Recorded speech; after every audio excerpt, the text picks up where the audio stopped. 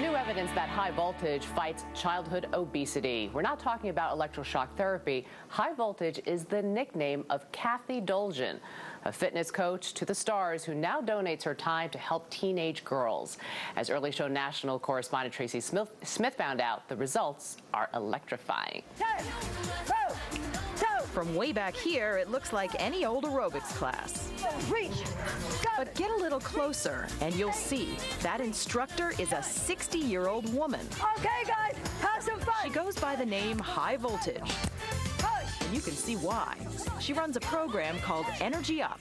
Its rather ambitious mission to change the lives of high school girls. Hi, my name is Christina Arbusias. I've been in Energy Up for 1 year, and the biggest change I've seen is I've lost 19 pounds. One by one, the girls at New York's Mother Cabrini High School told us what Energy Up has done for them. I have more confidence in myself. I've lost 30 pounds since I've been in Energy Up. I feel pumped and great. And then there was Ramona Fittipaldi, who, since meeting Voltage 4 years ago, has lost 45 pounds.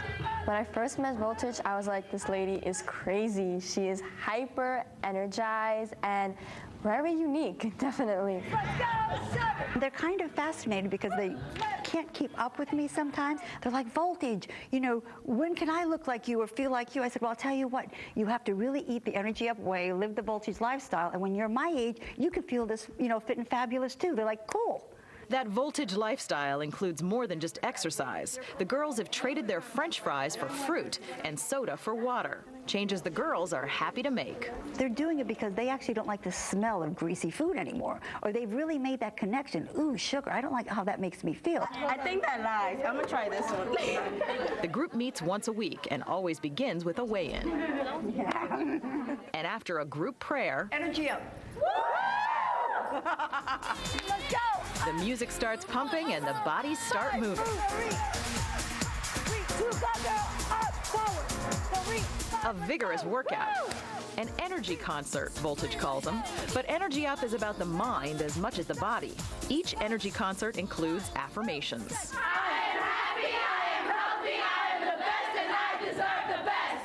Energy Up! Then the obligatory new food tasting. Voltage brings in food for the girls to sample. Most of them have had 3 vegetables in their life. Maybe they came out of a can, they didn't taste so good. Of course they don't like them. The Energy Up food tasting at the end, it's like you don't have to eat anything, but you have to try it. A little present for you? Energy Up doesn't end when the school day's over. On a recent Monday, Voltage handed out gift certificates to some of the girls and took them to shop and learn at Whole Foods. The difference in here, honey, is this says whole grain. Before, I would eat fattening foods, junk food, but now I eat vegetables, fruits. Well, I'm eating oranges, apples. I don't like bananas.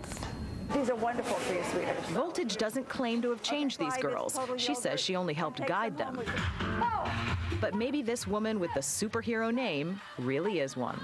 Physically, mentally, spiritually, I have just changed in so many ways, and I'm going to stay this way. I'm very proud of who I've become, and Voltage has been a great part of that. For The Early Show, Tracy Smith, CBS News, New York. The Energy Up program is free for the 3 schools that use it. Voltage wants to expand it to more schools if she gets enough funding. You can find out more on our website at cbsnews.com. Up next, John Cusack is a writer.